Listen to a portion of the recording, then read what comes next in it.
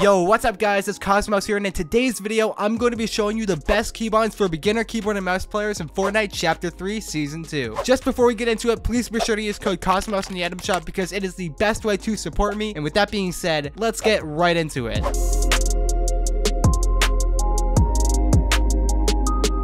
Getting right into the settings, I have my windowed mode set to full screen, not windowed or windowed full screen, as full screen will give you the lowest input delay possible. For my resolution, I am actually using native res, so 1920 by 1080. If you would like higher FPS, I do suggest using a stretched resolution. Some stretched resolutions that I recommend will be on the screen for you, and if you'd like to know how to actually apply a stretched resolution for yourself, go ahead and click the link down below because I've already made a video regarding that. And then for my frame rate limit, I just have it capped to my monitor's refresh rate and what my PC can handle. I set it to 240 FPS. And then for my graphics settings, I have my brightness set to 150%. I'm using Tritanope with colorblind strength 5. And then for my graphics quality settings, of course, my 3D resolution is set to 100%. But for those of you out there who are on low-end PCs, you could very much benefit from lowering your 3D resolution to 90 or 80% because it will give you an FPS boost. And although it does make your game quality suffer a little bit, the FPS boost is definitely worth it for those of you who are on low-end systems. For my view distance, I have that set to near because it gives me the most FPS possible and the lowest input delay. For my textures, I have that set to low as well. And now for these two settings, auto download high-res textures and high-res texture reminders, make sure both of these are turned off because using high-res textures will actually lower your FPS. And then for my meshes, I prefer to have this set to low. It gives me the lowest input delay possible, and that's why I really do recommend them. And then for my advanced graphics settings, of course, I have VSync turned off, show FPS turned on, and of course, I am using performance mode. You definitely should be using this, especially in Season 2. Now, this is especially important for those of you who are on low-end PCs. Performance mode is going to give you the biggest performance boost ever. And then in my main game settings, I have toggle sprint turned on, auto open doors turned on as well. And then for mantle activation, I have that set to hold jump. For my combat settings, I have hold to swap pickup turned off, toggle targeting turned off, mark danger when targeting turned on, auto pickup weapons turned off, preferred item slots, here is my configuration. I have loadout slot 1 set to my shotgun, loadout slot 2 set to my SMG, loadout slot 3 set to my assault rifle, loadout slot 4 set to my sniper/bow, and loadout slot 5 set to my consumables, being my shields and meds and stuff like that. And then for some reason, I have auto sort consumables to the right turned on, even though I already configured it in my preferred item slots, but